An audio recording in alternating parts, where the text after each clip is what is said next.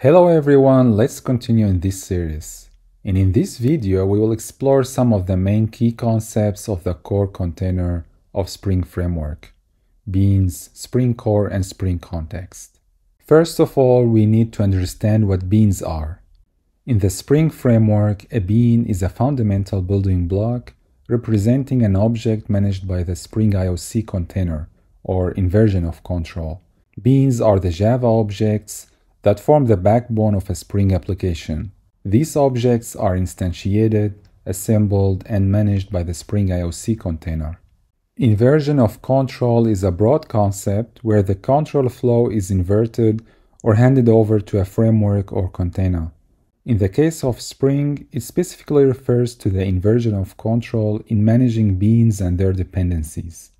So beans are essentially instances of Java classes, and these classes can be simple plain old Java objects or more complex classes with business logic. And the Spring IoC Container is responsible for managing the lifecycle of beans, creating them, injecting their dependencies, and disposing of them when they are no longer needed. But we will talk about this more in detail later. Spring IoC manages the lifecycle of beans based on the configuration provided that can be done in different ways. It's often specified using XML configuration, and here we can specify the class and properties for a bean. Or Java-based configuration, which involves using configuration annotated classes and declaring beans using bean annotated methods, Java annotations, or Java-based configuration classes. Also, specific annotations like component, service, repository, and controller can be used to mark classes as beans. This metadata informs the Spring container about how to create and manage beans. Now, there are two types of IoC containers: Bean Factory, which is the simplest container in the Spring IoC container hierarchy. It provides the fundamental features for managing and creating beans. It uses lazy loading, meaning that it only instantiates a bean when it's requested. This can be beneficial in scenarios where resources need to be conserved, and not all beans are required to be loaded at the application startup. In addition to that, it's suitable for resource-constrained environments or applications where memory usage needs to be minimized. To use Bean Factory, you typically configure it with an XML file or Java configuration class, and in code you retrieve beans from Bean Factory as needed. On the other hand, Application Context is a more advanced container compared to Bean Factory. It extends Bean Factory and provides additional features and functionality. It tends to use eager loading, meaning that it eagerly creates and initializes beans at application startup. This can result in faster access to beans when they are needed. It includes all the features of Bean Factory and adds more advanced capabilities such as event propagation, AOP integration, and declarative mechanisms for bean instantiation. Application Context also supports loading resources from various locations, including the class path, file system, and URLs. And it also supports the publishing and handling of application-wide events, allowing different components to communicate and respond to events. So in summary, Application Context is a more feature-rich and capable extension of Bean Factory, and the choice between them depends on the specific requirements of the application.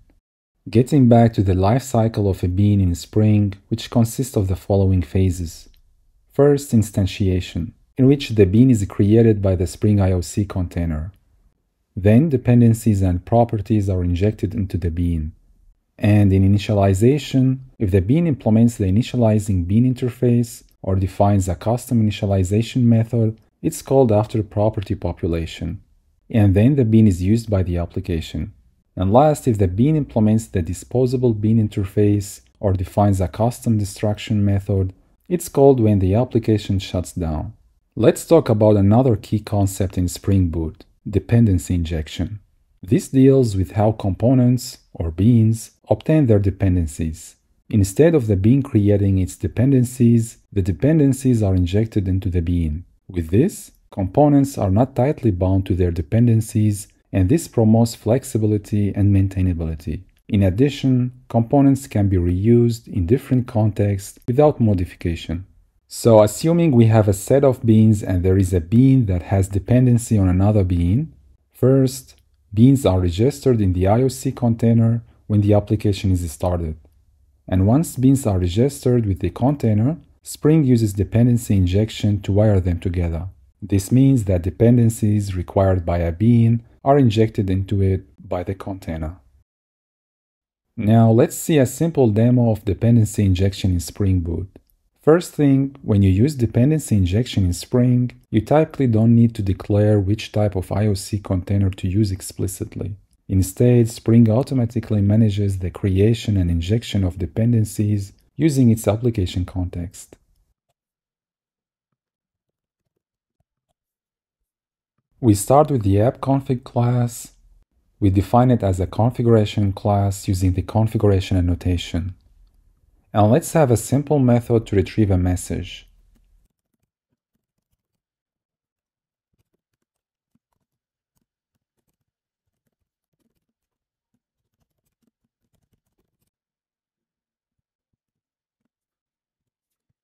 Now, by using the bean annotation, we explicitly declare this method as responsible for creating and configuring this bean. After that, let's create a controller class, which will then need to be injected by that bean that we declared. We declare it as a RESTful web service using the REST controller annotation. This annotation is primarily used in Spring MVC applications to create web controllers that handle HTTP requests and produce HTTP responses in the form of JSON, XML, or other formats commonly used in RESTful APIs. We need now to have the text message to be retrieved when we call the web service. We need the constructor, and now we can inject that bean from app_config through the constructor.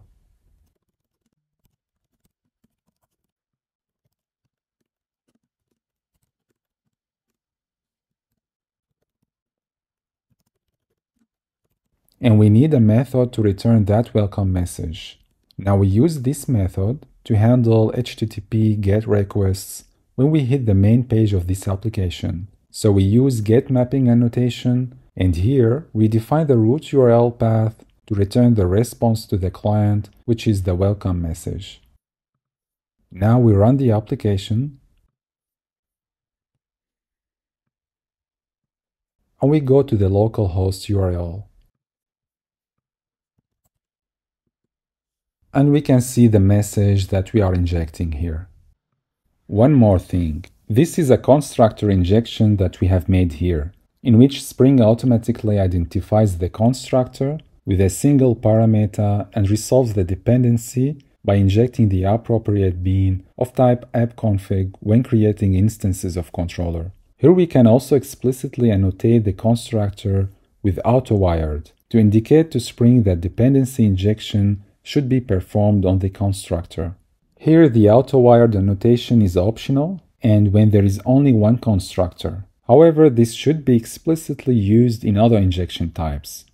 So we also have field injection as another type. Here we use auto-wire to inject dependencies directly into class fields.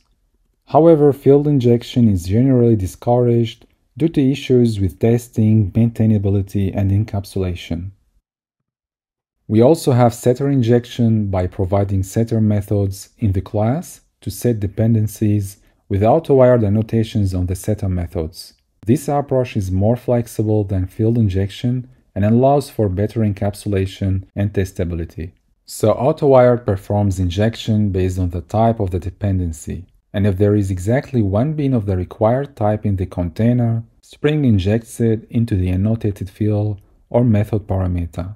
And if there are multiple beans of the same type, Spring may use additional qualifiers or annotations to disambiguate which bean to inject. Now let's talk about initialization and destroy hooks. The initialization hooks are methods that are invoked by the Spring IoC container after a bean has been instantiated and its properties have been set.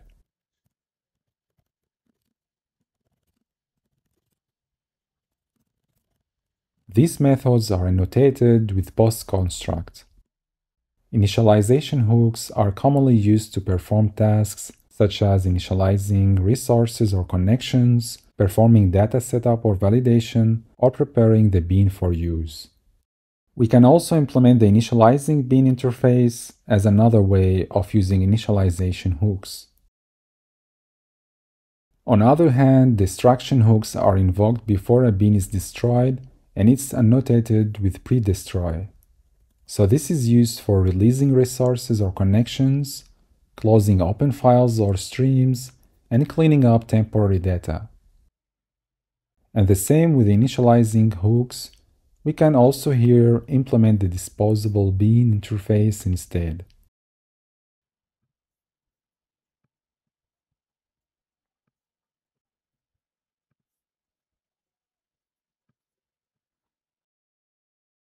By default, beans are singleton instances with the Spring IoC container. This means that there is only one instance of a bean, and it's shared by all components that request it.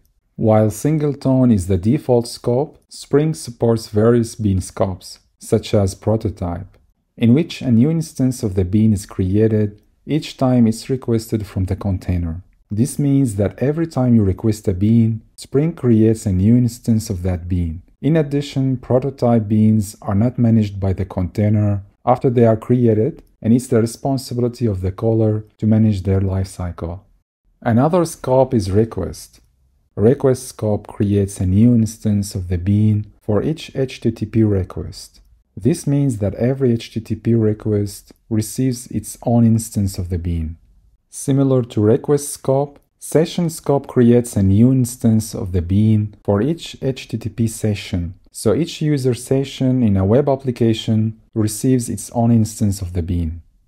Application scope creates a single instance of the bean per servlet context or web application. Here, the same instance of the bean is shared across all users and sessions within the web application. And last one is WebSocket scope that creates a new instance of the bean for each WebSocket connection. Now let's finally check resource and inject annotations. The resource annotation is used for dependency injection, and by default, it injects dependencies by name. You can specify the name of the bean to be injected using the name attribute of the annotation. If no matching bean is found by name, it falls back to type-based injection. So if multiple beans of the same type are present in the container, you can qualify the injection by specifying the bean name in the name attribute. The inject annotation injects dependencies based on their type. If there are multiple beans of the same type, additional qualifiers may be needed to specify which bean to inject. And unlike resource, inject doesn't provide a way to specify injection by name. It focuses only on injection by type. So inject annotation provides type safety during dependency injection, as it relies on type-based injection. So in summary, if you need to qualify the injection by name, or if you are working in a Java environment where resource is preferred, you can use resource annotation. Otherwise, if you prioritize type-based injection and type safety, then injection annotation is a better choice. Okay, that's it for this video. Thanks for watching.